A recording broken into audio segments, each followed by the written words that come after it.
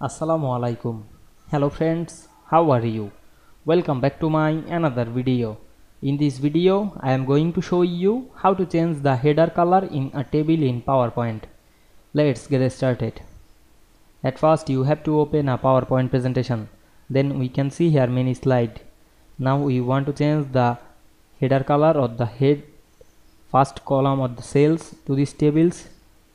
Select the row, click and drag on our mouse. Then we want to change the color, go to the table design menu. You want to add color, select this shading option and change the color easily. We can see here many color. You can change the color.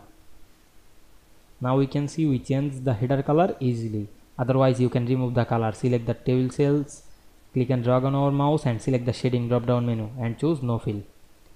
I hope you enjoyed the video. Please like, comment, share and subscribe my channel. Thanks for watching.